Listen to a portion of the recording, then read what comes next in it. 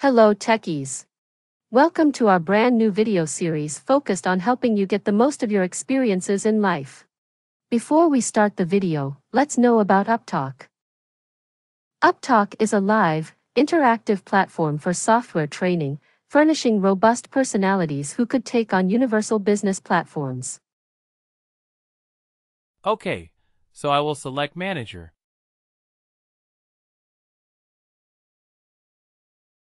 Okay, so it's not there.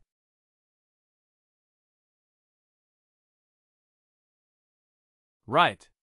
Which group's here?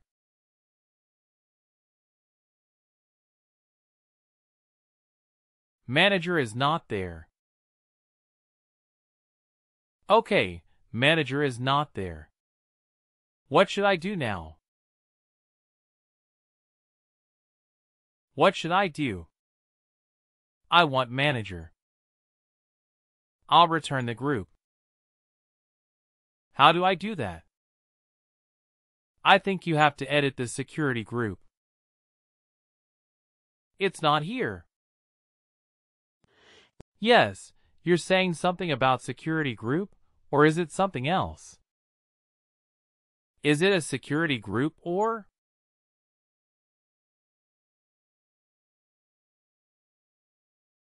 Security group, sorry. What is it again? Let me duplicate. Is it security group? How can I add a security group here? That is my question. I want Manager. I want Manager here. So what should be? How can I add that to the list? That is my question.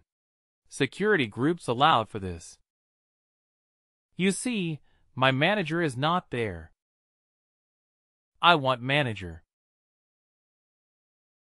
How can I do that? The business process security. Create security group. I already have the Manager security group. I just need to be able to use it in the definition. Maintain permission.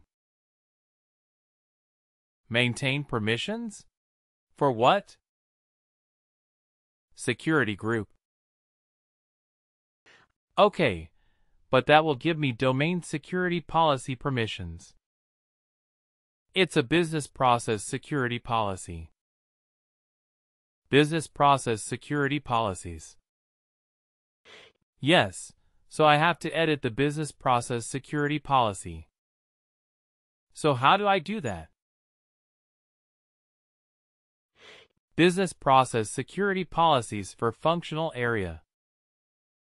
Absolutely. So business process. Or, since I have the business process definition already in this page. So I've opened a duplicate screen. So in one screen, I have the Edit Business Process definition, not a screen, actually duplicate tab. So in that other tab, I have the Business Process definition. So in Workday, there are multiple ways of doing the same thing. So here what I can do is I can go to the related actions of the business process. I can go to Business Process Policy. You see Business Process Policy, and I can straight away edit the Business Process Policy. This is the easiest way of doing it. Business Process Related Actions. Business Policy Edit. But you are also right when you say that business process, security policy, or functional area. If I go in that route, I will also be able to go to the same particular place. But in that case, the only thing is I need to know the functional area. What is if I do not know the functional area? Then what can I do? How can I search? View security for securable items. Great. I'm very happy that you are aware of this. I just remember this view. Security for securable items. Absolutely. So now, if I go here, you'll see very interesting things. Some of our friends who are working on this tenant, they have no idea what they're doing. And that's how they ended up doing this. I hope it's none of you, JNR. I hope it's none of you. The reason I'm telling is I have told this repeatedly that the business process security policy is the same for all instances of the business process.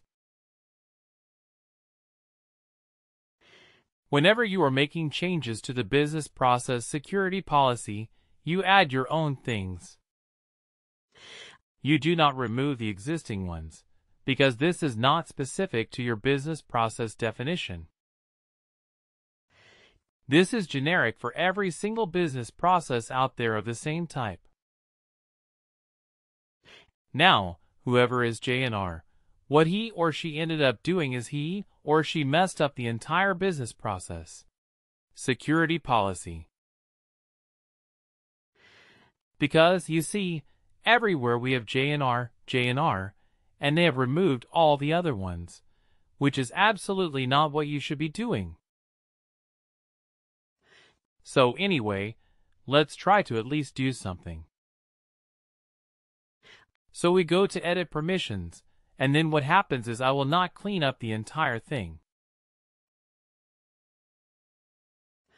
I will let somebody else to do it.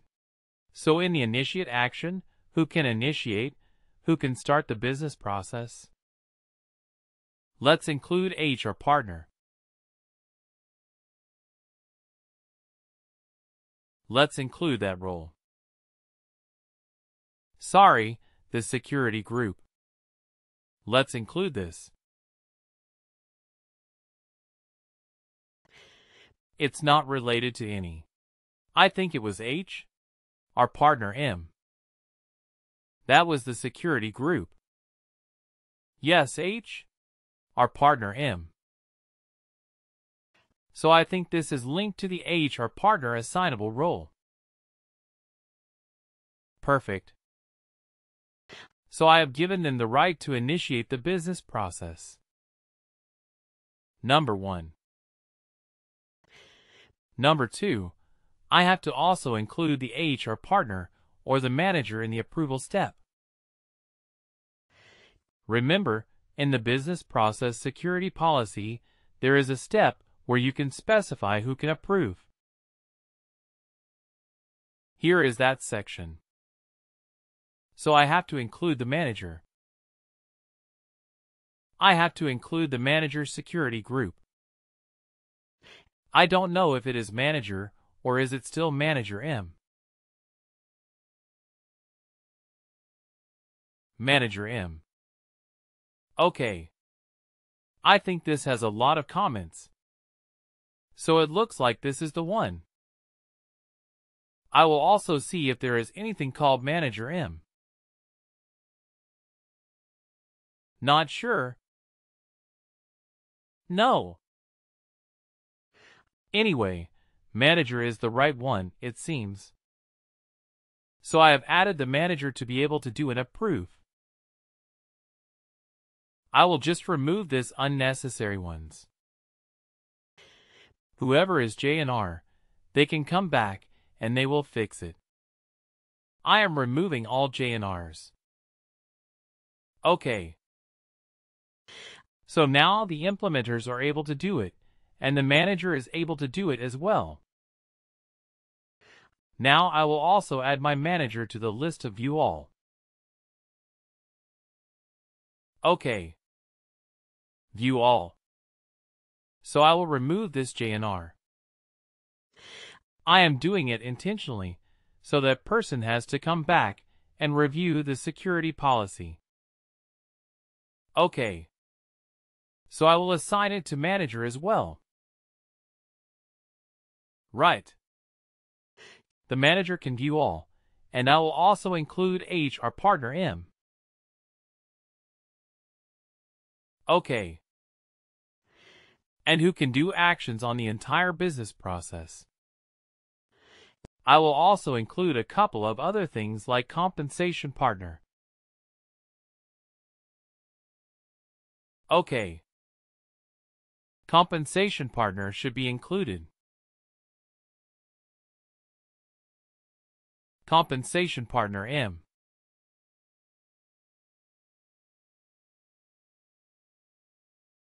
Oops. Is this the one? Yes, this is the one. So compensation partner. So we have also assigned this, and yeah, I think that is okay. So I will have to save this. And then what happens after you save it? Activate pending. Activate. Activate policies for functional area. Activate. Right. Activate pending. And it comes. Activate pending security policy changes. So let's say test and click OK. Oh, just 3 minutes ago somebody did something. I hope they activated. Oh no, they didn't activate mine. I just saved it.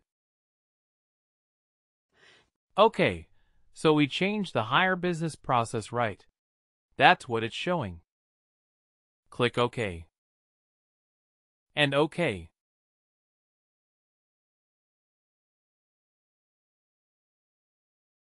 Alright. So now, if I go back to my business process definition, I should be able to see my manager as part of the list, and it is there, right? Because I edited the business process security policy permissions. If you do not see a group in the drop-down, then you know what to do, right? You know what to do. You have to go to the business process security policy, and you have to add that group in the appropriate section in the approval or in the action steps, right? You have to do that. Okay, so let me do that one more time. The page refreshed. So it was an approval step. And if I go to the right, I go to the group and I go and see security groups allowed for this workflow step. I select manager. Right, so this is done. Yes. Questions? Sangeeta? Yeah. Oh no, it's fine. Fine. Alright. So now let's add one more step. So this other step that I will do is another B. Another B step. And this time I will use action. Action. Action meaning it will help you to enrich the process or enrich the transaction or trigger a sub-process, right? So you select the specify. In the specify you select which sub-process you want to call. So there are a bunch of sub-processes that you can actually call. I will select the same thing one more time. Propose compensation hire. You know the reason why. The reason is because I will use this HR partner for my US employees, and I will use the compensation partner for my UK employees. Right. I will do it separately. So let's see if my security group is there. Quite a few people are there. Let me search for compensation partner now. I hope I have one compensation partner, M. Not there. Okay. So now you see that there is a problem, right? Compensation partner M is not there. Again, what do I need to do to fix it? How can I have compensation partner in this particular drop-down list? I have to go back and add it. Please do like, share and subscribe to our channel. For more information, contact us at sales@upptalk.com.